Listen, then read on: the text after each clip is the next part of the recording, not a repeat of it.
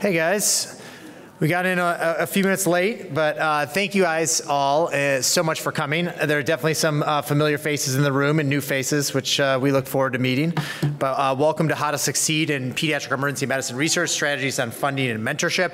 As I said before, I see some familiar faces, many of whom could be sitting up here with us, and feel free to provide your valuable comments as we go along. I put down the clicker mistakenly. I got it.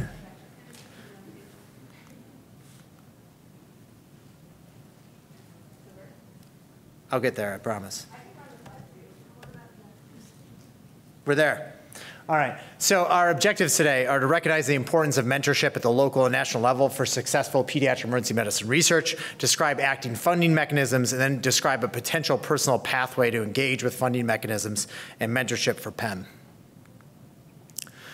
Many of you know that there are unique challenges associated with pediatric emergency medicine research. This is fairly old, as you can see, in terms of data, and it tracks from 1992 to 2009, the funding for, or NIH funding for research in general. And you could see the pediatric funding is the line that goes right through there. As a very small percentage of the overall funding landscape. And so I will say there have been some successes with some good advocacy in the last few years of increasing the budget for pediatric research, but it's still certainly a very low percentage and still would continue to represent a similar percentage on this graph if we were to extrapolate it out to today. So PEM as a whole is a relatively young specialty. It's always interesting to me calling something a young specialty when it's about 50 years old or so, or 40 years old, but that is the case. It is and in combination with it being low funding, we felt like this session might help individuals who are either PEM trained or not PEM trained get involved with research and give some tips and answer some questions on how to do it successfully. So for mentorship resources, we started to compile amongst us, and I'm sure some people in this room could also add to these, and you'll actually have an opportunity to at the end. National organizations, these are some of the places that we got mentorship from. The American Academy of Pediatrics, SAEM. I did the ARMED program through SAEM as a pediatric emergency medicine trained person. I'll tell you, they were very welcoming, and it was wonderful. We did do lots of talking about geriatrics. I kind of tuned out of that a little bit. But also the Academic Pediatric Association does a speed mentoring at the Yeah, so it's, oh gosh, what is it, the first initials? Research and methodology. So ARMED, it's a program that I applied to when I was transitioning from fellowship to faculty. And what it was meant to do is teach some basic research methodology, as well as have interaction and grant writing experts kind of look over your profile over the course of a year. And they had specific activities that we did. I will say the most valuable thing that I did through ARMED is I built an AIMS page all the way through it. And I had a lot of people have eyes on it that weren't actually pediatric emergency medicine. And they were like, what the heck does this mean? What does this mean? Can you define that? And it gave me a great, another great set of eyes on some of the grant applications and stuff that I was putting together. And as an early career physician, it also launched me into getting involved in SAEM more, like joining the research committee and such. So it ended up being a great program. I was already doing this stuff anyway, so it was one of those things that it's like a nice combination of it wasn't extra work in which to do it. And they do it now for ARMED. I did the research specific one. They now have like educational research as well for those who are more interested in that. One other quick comment on ARMED and ARMED Med-Ed, which is that if you are an AWEM or AIDPM member, you can get a scholarship to do these programs. So if your department won't pay for it, you also should not pay for it. And there are lots of ways to get it covered through SAEM. I wish I remembered how much it actually was, but I don't. A couple $1,000, yeah, I think that's about right. So all of us got formal or informal mentoring through these national organizations. The National Research Mentoring Network, I have not actually applied to that myself, but I've heard very positive things about it, that people have engaged with that and it's led to successful funding. I think they've actually published data that's led to successful research and funding in the long run. Other specialty societies, so for example, I'll just throw one out there. I'm now involved in Academy Health because a lot of the stuff I do is health services research and implementation science, and they seem to be where a lot of that mentorship and expertise sits. The National Academy of Medicine fellowships are obviously fantastic. Robert Wood Johnson Health Scholars Program are also alternative options. And then my favorite is a friend of a friend. This always happens in pediatric emergency medicine and emergency medicine in general. I'm just going to give you an example. I showed up to a PEM fellowship conference, I can't remember how many years ago now, and I actually met Dr. Goyal, who's on this panel with me, and she said, "You're interested in kids with complex disease? Oh, I know somebody who's doing that." And they weren't even in PEM, and she connected me with a group that has been extraordinarily productive in terms of research, like sort of building my own research portfolio and carving out a niche. So friend of a friend also is a great way to go. For grant and funding resources, the usual suspects are listed up top that everybody often strives for if that's what their career goal is. And then society funding, SAEM, EMF, APA, AAP, SPR. I'm just listing off a lot of acronyms I know. Society for Pediatric Research is the last one, American Academy of Pediatrics, Academic Pediatric Association, and these all vary in the amount of money that they offer, as well as what the requirements are for the grants and also timing of the grants. I'll mention that later. Other foundation funding, the CHA or Children's Hospital Association, Doris Duke, Robert Wood Johnson, Hood Foundation, Thrasher, and then also really, really important, especially for those who want to get some pilot data or pilot work done, local grants are fantastic. They've been really helpful for me and my institution. For example, I'm using a local grant from my institution to fund a medical student for the summer to work with me in between their first and second year, and they're going to do a part of my work over the summer, and that is really, really valuable.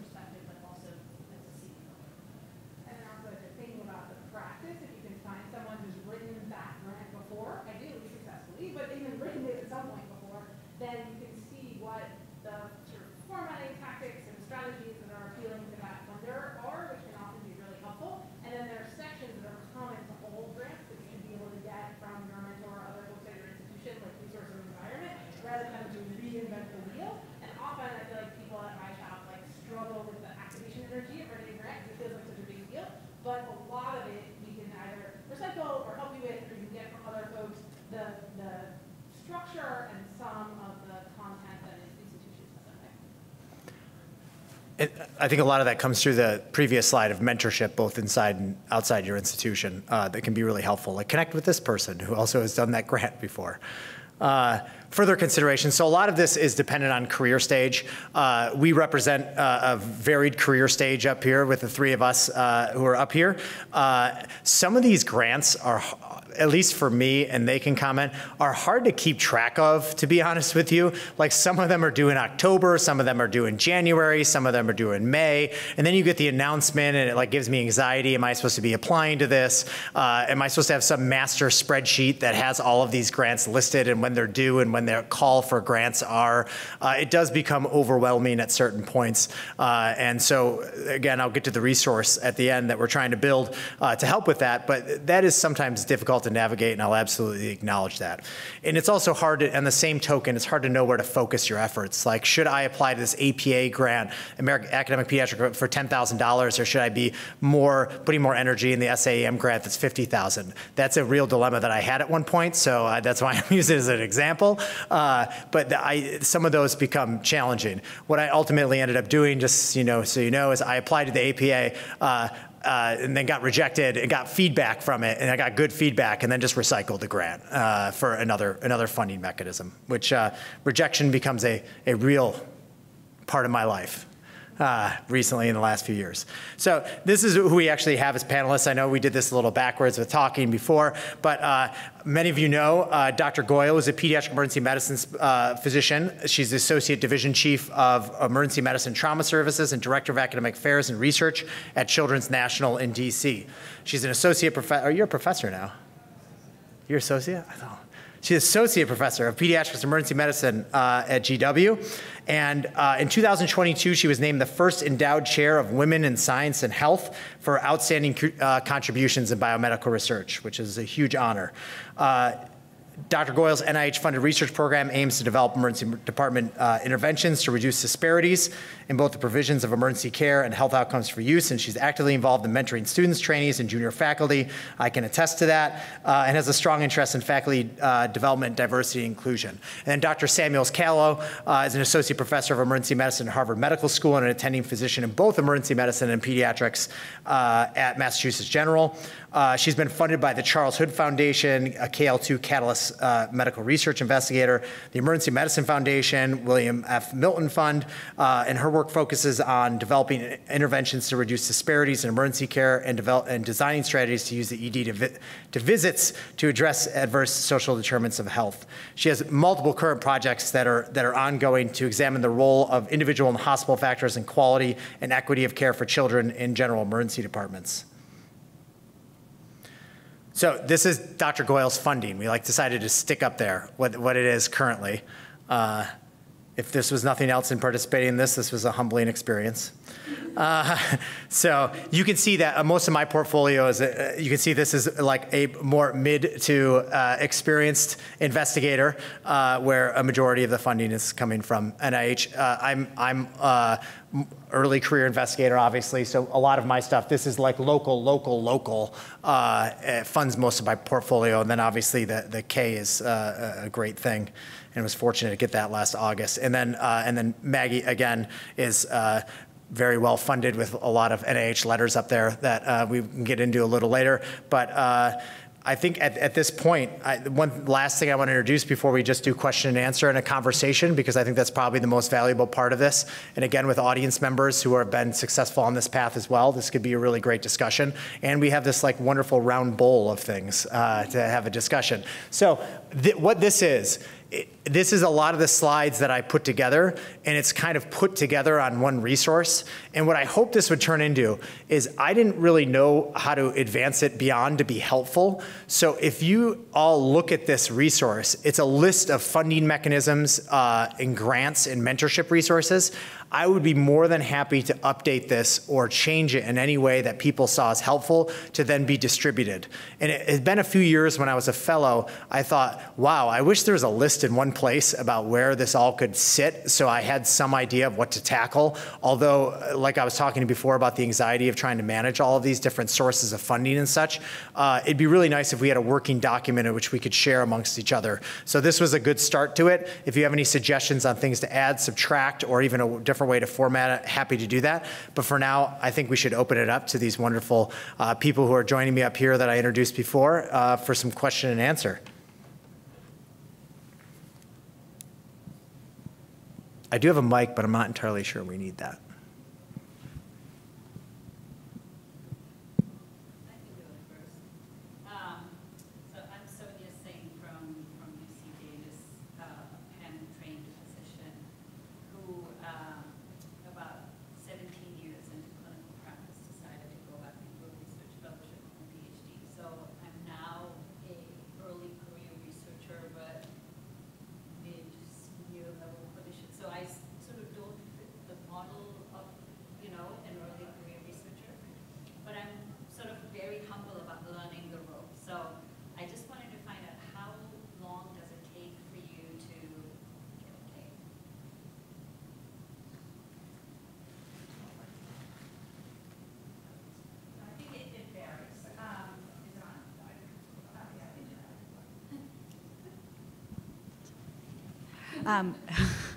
So I think it varies, you know, and I would say that now as a reviewer of Ks on NIH study sections, I'm noticing it's definitely becoming more and more competitive to get Ks, and so the bar has definitely moved, and so I mean I can speak from my experience. I started writing my K my first year as an attending.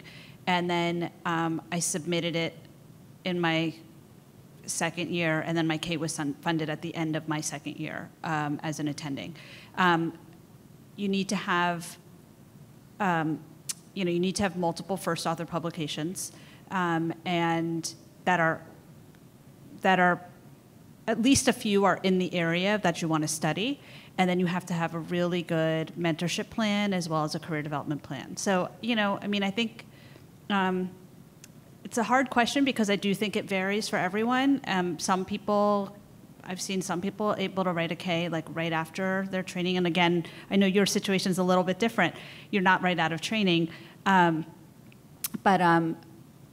for others, it does take a few years because, again, there is an expectation that there will be some preliminary data as well. So it also depends on how much time it takes to get that data.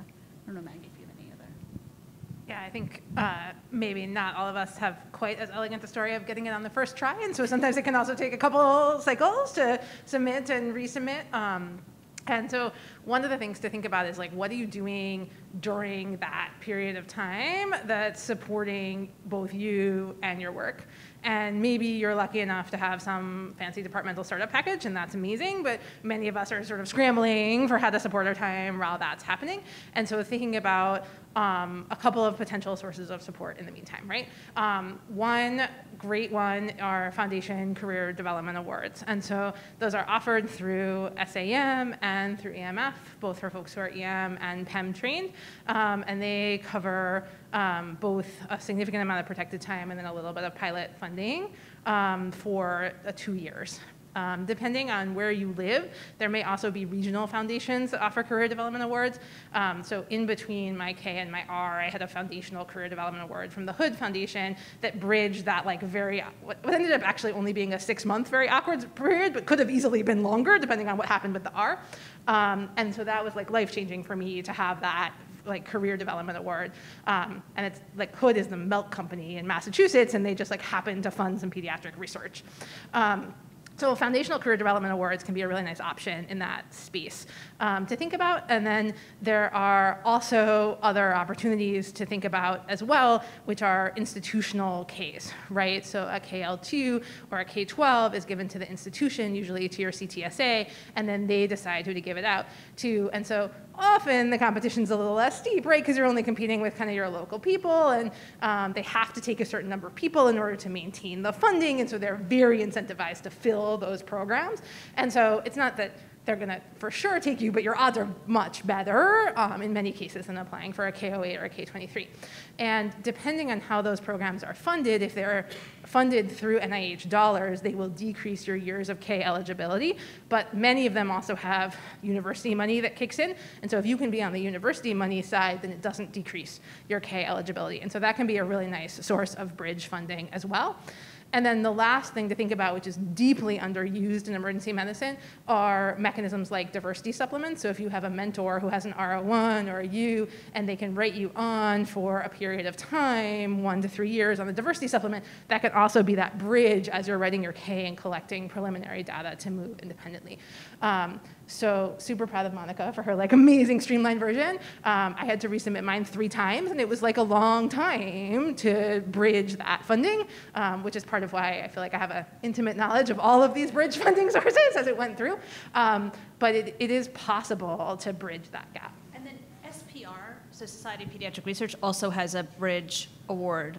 So if you've submitted a K, and then you need that time, right? Because sometimes institutions might say, okay, we're going to cover you for we're going to give you some protected time for a few years, but then you're on your own, right? And so, and you may have submitted a K award, and you have to resubmit it, and then you need the time to try to generate additional preliminary data or get some more papers or do whatever, right, to resubmit that K.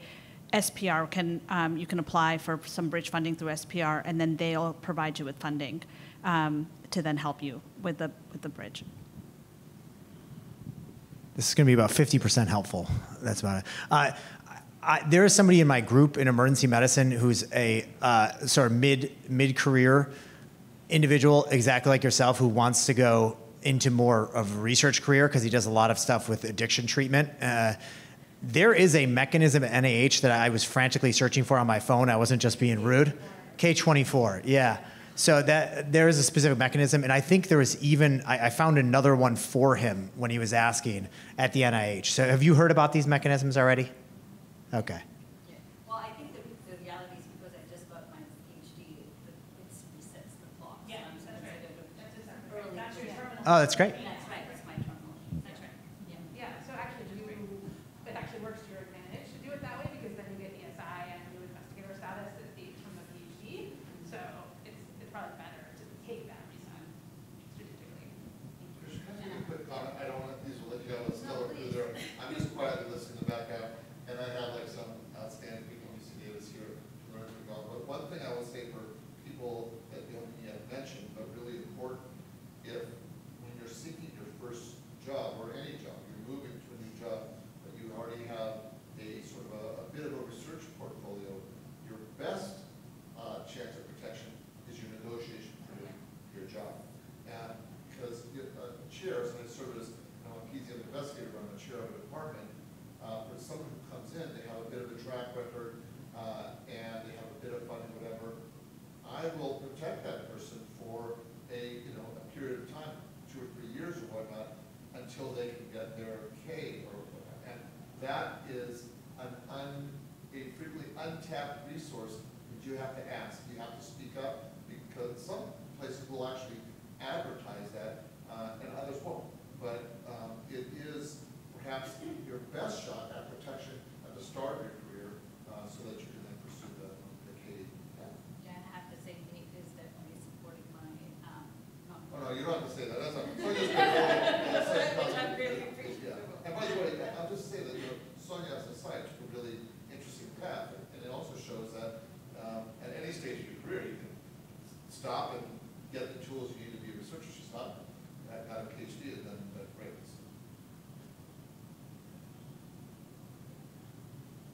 Can you talk a little bit about the PCARN network or other emergency networks and how that might help career mentorship and networking maybe in particular? I mean, Nate, please fill in for me here, but I'll just share. I'll share my experience. So, I was I had completed my fellowship training at CHOP.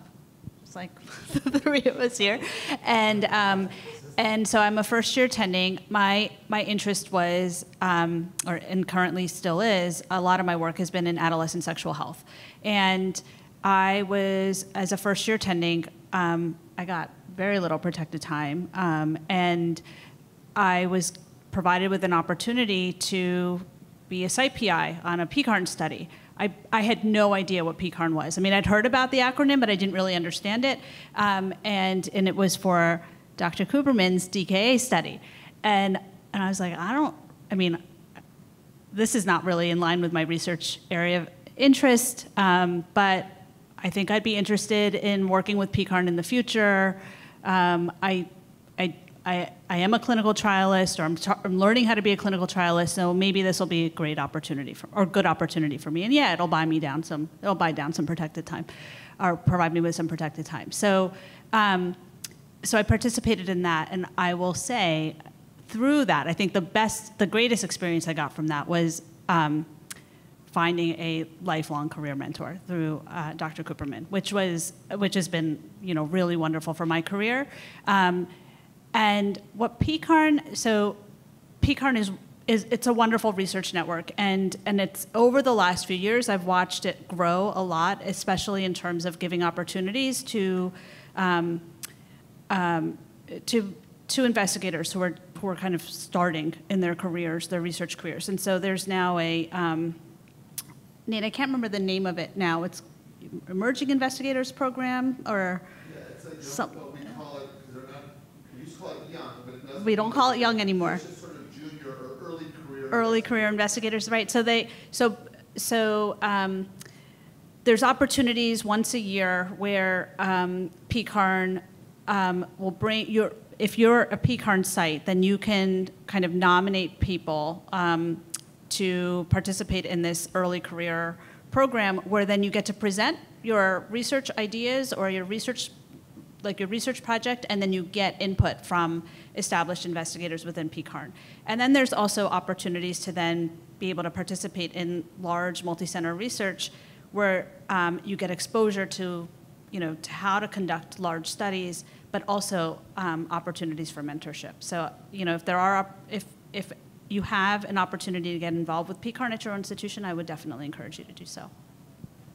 And there are other opportunities for network involvement. So both Kristen and I have done work through the Children's Hospital Association, which as Monika, and so which is many pediatric hospitals are members of, and actually my hospital is not, but there's a hospital in town that is, that we sort of like teamed up with. And so there's usually some way in. And the nice thing about doing work with that group is that they provide usually the data and the statistical support. So you basically get like shovel-ready papers at the end of it, and you get teams of like-minded investigators. So folks who are interested in firearm violence or health disparities or mental health emergencies or whatever can team up and do papers together. And that is an extraordinary powerful way to move your career forward, because you have the opportunity to be middle author on a bunch of other people's papers, to learn how people think through a question and hear how they get feedback and how they respond to it, to work with a team of different senior investigators and then propose your own paper to ultimately lead. And so that kind of like, I mean, I feel like group project gets like a bad name, but that kind of group project can really be a tremendous accelerator for your own work. And in fact, ended up being some of the like pilot data that we used in my R01 application ultimately. One of the biggest benefits of the CHA stuff is there's actually people who are not PEM in the groups who have expertise. And so where Monika actually sent me over to the Children with Medical Complexity group, which is actually my area of research, and it's mostly general pediatricians and hospitalist pediatricians, and there's a pulmonologist, and that type of collaboration and mentorship from people even outside of PEM has been really great. So I think we all probably would say that's a resounding yes, that it's a good resource, these networks are. And I will tell you, they're not that hard to penetrate. It might seem intimidating, but like it's pediatrics still. Like just start emailing and asking, and you'll land somewhere in one of the, if you have a good research question and you're motivated, it's not like, I know the CHA one, it's not hard to penetrate that, to get into one of those groups. I just showed up because Monika sent me, and then I said that I had a question about something, and they said, okay, you're going to lead that paper, and this is what we're going to do. Right, and then you started a firearm. Yes, that's true. Yeah. And then I was like, hey, firearms are one of the leading causes of death in children. Like, why aren't we doing firearms as well? And they said, okay, send us a proposal. So now we're doing it. Yeah, but that's a good use of the friend of a friend. Like, it's actually, there will be someone that you know through your professional networks who's in one of these groups, and they can help connect you to another group. Like us, we're all your friend now, because you came to our session. What's your opinion of alternates besides a K, like R21, R34? Is that just a much more difficult way to go? So I feel like if I could do a K for the rest of my life, I would. And the reason I say that is because, not because you absolutely need one to have a successful research career. Many people have had very successful research careers and continue to do so without K awards. The reason I say it is because a K provides you with 75% protected time to focus on your career development, right? It's not necessarily about the research study, right? No one's expecting you to like have your K research project be published in the New England Journal of Medicine. But what the goal of the K is to focus on your own career development, and R21s, R03s, R01s, they're about the research. They're not necessarily about building you as an investigator. So they're funding your time, but they're funding your time to do research, whereas a K is funding your time to develop your career. So like I said, if I could be on a K for the rest of my life, I really would, because I would love to just immerse myself in lots of learning lots of different research methodology. But unfortunately, now I have to do that on my free time. I just add one thing to what Monika said, completely agree with Monika said. So just to get an idea on an R21 or R34, and I have both, typically your percentage can be 10%, 15%. It's not a lot of protection. It's really about the research project. And as Monika said, K is about you. So really big difference. I'll also say, I mean, I haven't had an I've applied for R21s. I haven't gotten them, but I've had an R03, and now having been through kind of the different types of Rs, if there's an R03 and an R21 is for 2 years. An R03 is about $100,000, and R21 is like $185,000, I think. And then an R01, of course, is and that's total. I think an R21 is $185,000 total. An R01 is $500,000 a year for or more up to 5 years. And so I would say, like, even though an R03 and an R21 are 6 pages, like in terms of your research strategy, versus 12 pages for an R01, if you can convert, like if I would do it again, I think I would just focus on the R01, only because it's a lot. An R03 and an R21, it seems like it's not a lot, but it's still a lot of work for then time that goes like this, and for like not a lot of money. You know, sometimes whatever your research project is, like it can only be through a smaller grant mechanism, but if you can make it larger, I just think you'll get more bang for your buck.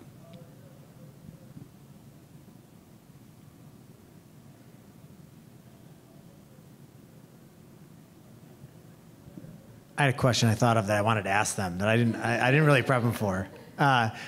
I'm wondering, in your experience, because we're talking a lot about funding and that portion of it, but from a mentorship perspective, do you guys have a couple? Could you describe a few ideal behaviors of the ideal mentee and then the ideal mentor in pediatric emergency medicine? You don't have to name any names, but just maybe even behaviors that would make, that you feel like are really solid behaviors to make somebody successful in pediatric emergency medicine research. Look at their stumps. See, I didn't prep them for this.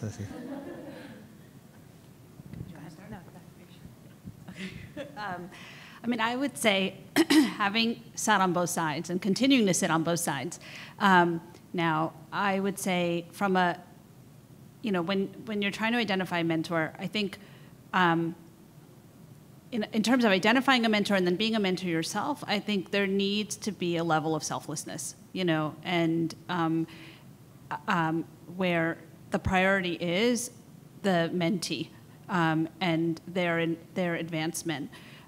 In terms of mentees, being a mentee and having mentees, I think what helps me and what's helped me the most is kind of coming prepared, like being prepared, coming with an agenda, like for every meeting, and being the one who's setting up the meetings, like the accountability piece, understanding that my mentors are probably busier than I am, and so, you know, coming with like an explicit ask and kind of keeping things moving. And I think what's helped with, especially early in my career with mentor-mentee relationships, is just having regular meetings, because it keeps both sides accountable. I'm sure I'll think of other things.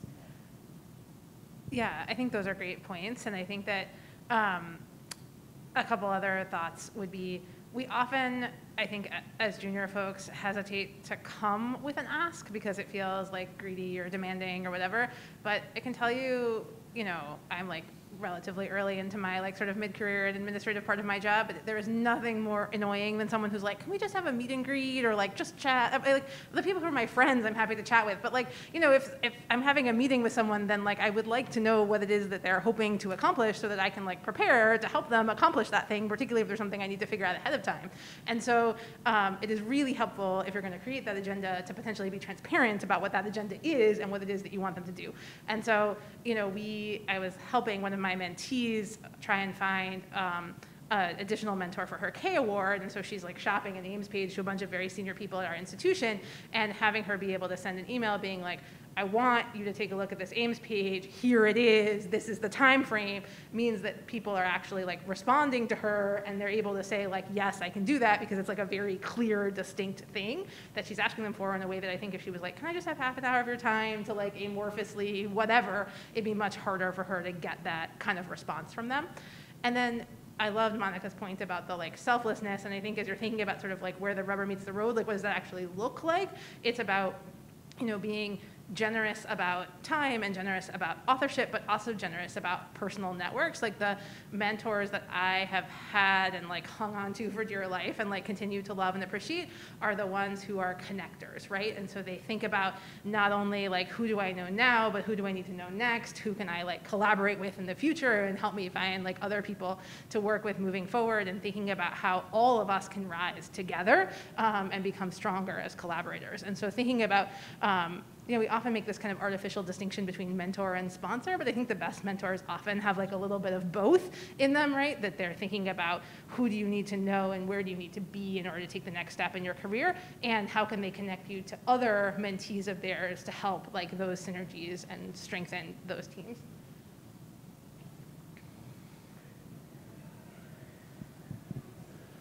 I just started this journey, and in terms of mentoring, and I've already had some pitfalls, but and being a mentor. But one of the biggest things that I always tell people when I first start is like, I just would really love if you could stay present. It's usually the talk I have with them, is stay present with me, like don't drop off into space, because that's usually the biggest pitfall that I have. But my K-mentor, I have every 2-week meetings on the books, and if I don't have an agenda, I just cancel that meeting. And she's like, thank you.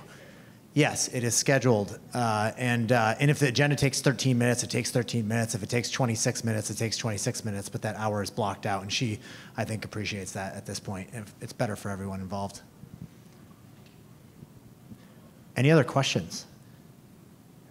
I just have something real quick. So you alluded to some of this already, but funding lines are low. You also showed how pediatric is even lower, suggesting that perhaps a pediatric application has to be that much more powerful than an adult application to be funded, even though there's supposed to be a scoring system. But having said that, I do think there's some applications that are 80 to 90% likely to be funded the way they're written, and some are going to be 0% chance, and that 10% is average. So some thoughts about strategies that you use as best foot forward to those applications to make sure that you give the strongest application out there as possible, whether it includes who you include in it or how you write it, anything for a group that would kind of your experience on the strongest applications you've had or you had to feel about. Yeah, I think there's a couple of, you know, there's going to be the sort of obvious, like, follow the rules, listen to the PA, like, you know, all of the sort of like things that you know. But I think a couple of things that I didn't know that when I was starting out that I felt like I wish someone had told me is people are always like, talk to the PO. And I was like, the PO doesn't want to talk to me. I'm just some like early career investigator. Like, who are they going to, you know? But actually the PO really does want to talk to you, and they know all kinds of things that are not written in the RFA that are critical to know about. And so I'll give you an example, which is that we were writing an R01 that was due in May, and we sent the AIMS page to the PO, which is now my like standard practice. And she was like, oh, just wanted to let you know that actually we're not accepting health services outcomes for this R01. We're only accepting clinical outcomes. And I was like, what? And she's like, yeah, we forgot to put that in the RFA. And I was like, oh, good. I'm really glad you told me this. But like, if I hadn't known to speak to her, I would have sent in this grant that was like completely non-responsive, right? And we had a secondary outcome that was clinical, and all we did was like switch the order, and now we have this like totally responsive grant that we can send in with like 0 additional work. But it is so, so, so worth your time to have them take a look at your AIMS page and tell you if they think that the institute's going to be interested. And they often have sort of an inside scoop on what folks are looking for that can be incredibly helpful. What that means is that you have to be ready way ahead of time in order to have that conversation and be able to take their input in a good way. So I think best foot forward is making sure that you're responsive to what it says in the RFA. You know, they're going to tell you what they're looking for, like use those words back, and making sure that the PO has looked at it and agreed. I thought your point about the team is really insightful, though, in terms of thinking about like, who do you need, right? And this is often a tension for early career investigators, particularly as they're either building out a K mentorship team, like who needs to be on that, or as you're transitioning to independence and you're thinking about who's going to be on your first R, right? And those are 2 different sets of questions, right? And we can talk, I think both Monika and I are now reviewing Ks, and so we've seen like a bunch of these different structures for how to build a career development team and plan that we can talk through. But as you're thinking about that transition from the mentored award to the independent award, making sure that you are front and center, but also often that there's someone who's like had some experience with NIH and the track record on that grant, so that people sort of believe that you can make that ESI to independent trajectory with like someone kind of backing you up a little bit can be really important in making that credible in that first R01 transition. Great. And then the other thing that I would say is, and this is something I didn't pay attention to in the beginning, and now I've started to a lot, is think about what study section and what institutes you want your grants to go to, and you can designate that, or you can request. I mean, I guess you can't designate. You can request. But there is a place to do that because, especially so institutes vary in terms of how much funding they have. NICHD, sadly, has probably the smallest amount of funding. Well, NIMHD, yeah. Minority Health and Despair. I know. The work that I do, I'm just kind of like, of course I'm going to the two smallest, the two institutes that have the smallest amount of funding. But so if you can span some of the wealthier institutes, that's always good. And then think about the study sections that you want. So read up on that. You can always Google is your friend, and there's they have all the study sections, what their focus is. You can also look at the types of reviewers they've had in the past. I mean, you can't ask for specific reviewers, in terms of I want Maggie, But what you can also do is when you're putting in your application, you can say, especially because some study sections don't have a lot of pediatric emergency medicine physicians, so you can say, you can request for a PEM physician to review. They may not always honor it, but you can at least make that request. So 2 quick notes on that, though. If you're putting in a K, it'll get reviewed by a special K study section, so you don't have any control over that. That's just whoever the institute wants to review their Ks. So good luck. That's its own thing. But for Rs and above, you can have a specific study section that you can request. And then if you're not sure, there's a bazillion study sections. They all have really annoying acronyms. Many of them start with Z, and it's just it's not a very intuitive system. And so if you go into NIH Reporter and you look at grants that are kind of the kind of thing you might want to do, you can see which study section those grants have been reviewed in, and that's usually the best way of figuring out where your work might potentially get sent. And then the other thing to know if you're a health services researcher is in the last 2 years, they redesigned all the health services research study sections. So you've got to look at grants that were funded in the last 2 years in order to figure out which are the relevant study sections moving forward, because otherwise you're going to get hopelessly confused. Yeah, and you guys, is everyone aware of NIH Reporter? Because that's a really good resource. And you can, when you can go to Google NIH Reporter, basically it'll give you, it's basically a registry or a directory of all the grants that NIH has funded in the past, and you can type in keywords related to your area of interest, and then it'll feed you all the grants that have been funded in that area.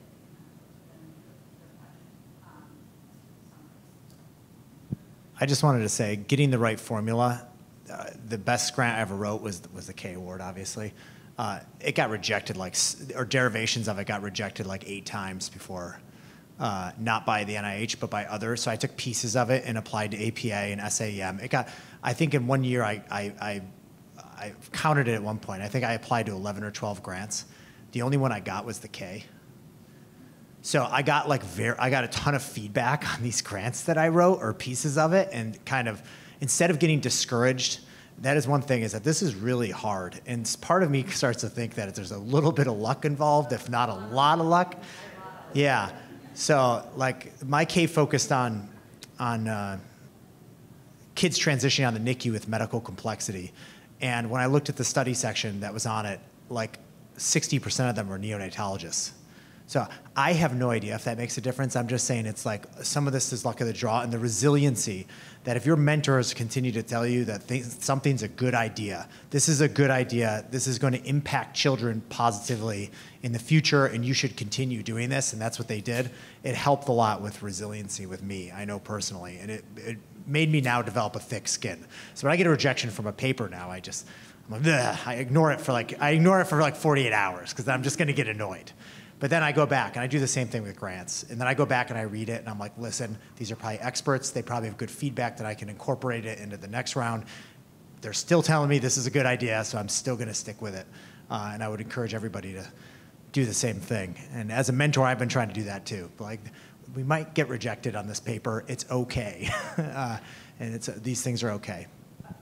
Yeah, I mean, and Christian brings up a good point. I mean, I would say that the secret to having a successful academic research career is perseverance. I mean, it is, you just have to get comfortable with rejection, because like it is really, it is not easy. This road is not easy, but it's extremely fulfilling, and you just kind of have to just kind of roll with the punches. It's like middle school sometimes. Yeah, there you go. And on that really positive note, we wish you all the best of luck in your research careers moving forward. And thank you all very much for participating.